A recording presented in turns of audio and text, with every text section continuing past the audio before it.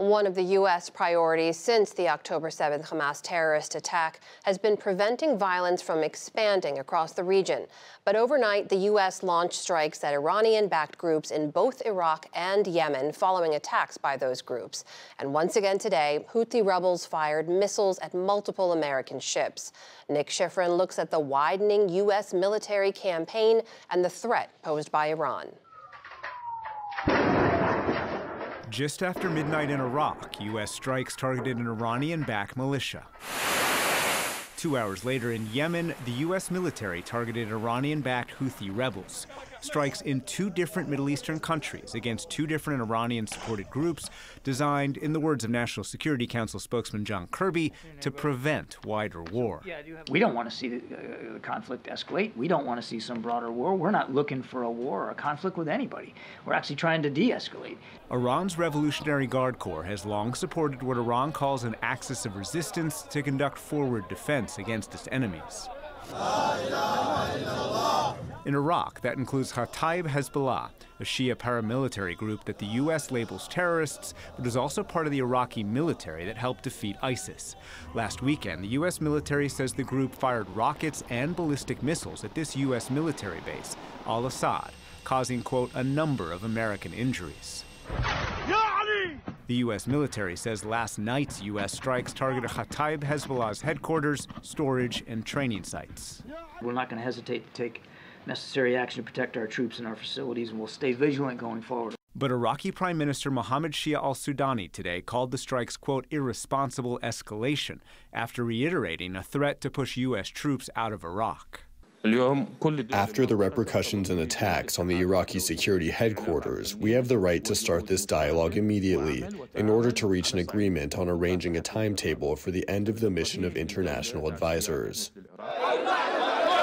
In Yemen, the U.S. says Iran provides the Houthis intelligence, money, and the advanced weapons that allow the group to target international shipping. 30% of global container traffic sails through the Suez Canal via the Red Sea. Dozens of Houthi attacks have forced many ships to reroute around Africa, driving up consumer prices and causing supply chain delays. The shipping company Maersk says today's Houthi attacks targeted two American ships, the Maersk Detroit and the Maersk Chesapeake, as they carried cargo for the U.S. Department of Defense. Because of that cargo, they were being escorted by U.S. Navy ships that shot down two Houthi missiles. To stop the missiles, the U.S. hopes Beijing pressures Iran to rein in the Houthis. It's not clear if Beijing's willing to help, but publicly today urged restraint. China calls for a halt to the harassment of civilian ships and urges relevant parties to refrain from aggravating tensions in the Red Sea. The U.S. and U.K. have launched nearly 10 rounds of strikes on the Houthis and vow to keep going, said President Biden on Thursday. Well, when you say working, are they stopping the Houthis? No. Are they going to continue? Yes. Tonight, a Houthi spokesman took credit for today's attacks on American ships and vowed the attacks would continue. To discuss tensions in the region and the U.S. response so far, we get two views. Michael Doran was a senior director on the George W. Bush National Security Council staff and now directs the Center for Peace and Security in the Middle East at the Hudson Institute, a Washington think tank. And Ali Vaez was a senior political affairs officer at the United Nations and is now the Iran Project Director at the International Crisis Group, which describes itself as working to prevent conflict around the world. Thanks very much. Welcome to both of you. Michael Doran, let me start with you. What is your assessment so far on U.S. strikes on Houthis in Yemen and U.S. strikes in Iraq on Iranian-backed groups? Do you believe that the strikes have been effective? They're not going to do the job. And the president basically just admitted that. And Maersk has also said at the World Economic Forum that this is going to go on for months. That is, shipping through the Red Sea and the Suez Canal will be disrupted for months. So clearly it's not working. And if this is Operation Prosperity Guardian, we're not guarding it. Ali Vaez, let me ask you the same question. What's your assessment so far of the U.S. strikes in both Yemen and Iraq? Well, I agree that they're not working, but because we're addressing the symptoms here and not the proximate cause, which is the war in Gaza, Look, the reality is that the Houthis have been engaged in a war with the Saudi-led coalition for many years, and they've been targeted with the same U.S. weapons that we're now using against them for multiple years. And they have never been deterred. They're simply undeterrable, they're capable, they're determined, they're zealots, and they have very little to lose.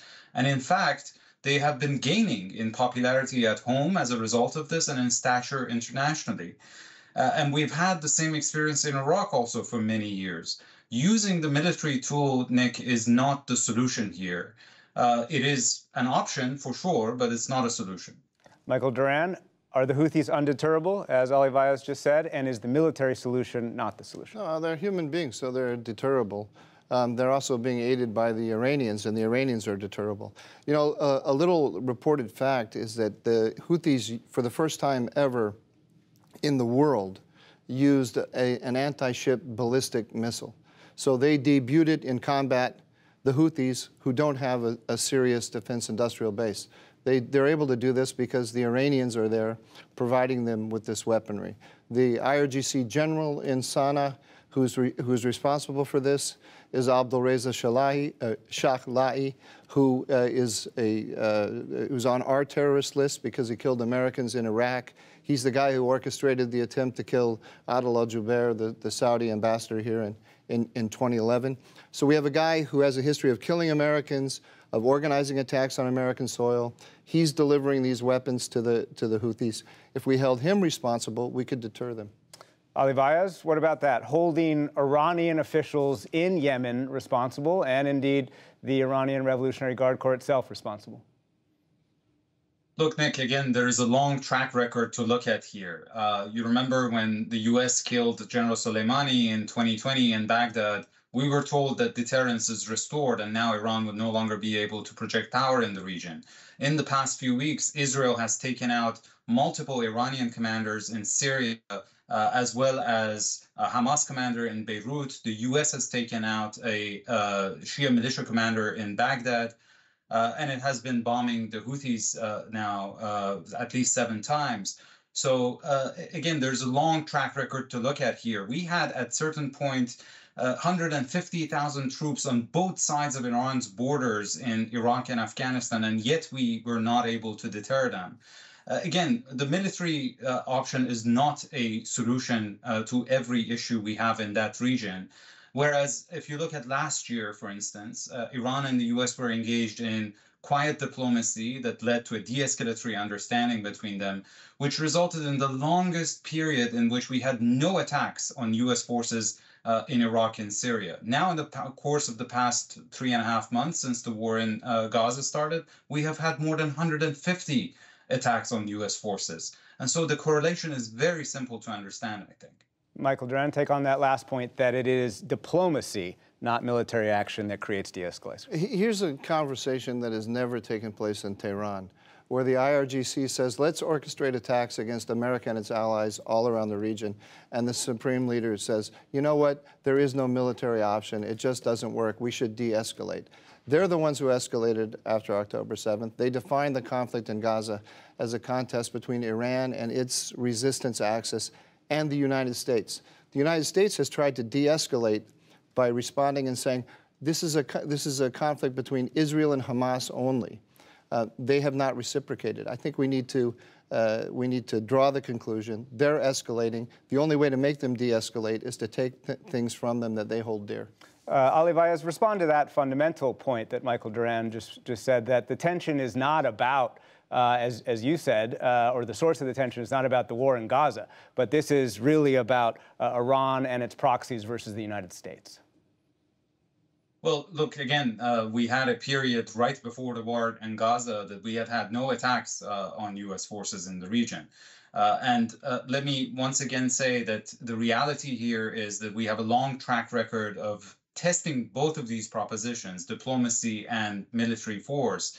And I remind your viewers that we went into Afghanistan and we spent trillions of dollars and 20 years of war to replace the Taliban with the Taliban. So we have to understand that there are limits to the use of military force. I'm not saying that these are good people and we should not do anything, but I'm saying use of force is not useful unless and until we have a realistic and achievable diplomatic solution and an end game here. And I'm not seeing any of that. Both Iran and the United States are acting as arsonists and firefighters at the same time. I believe neither of them has an interest in expansion of the war, but unfortunately, there's no diplomacy here to try to actually bring this to an end.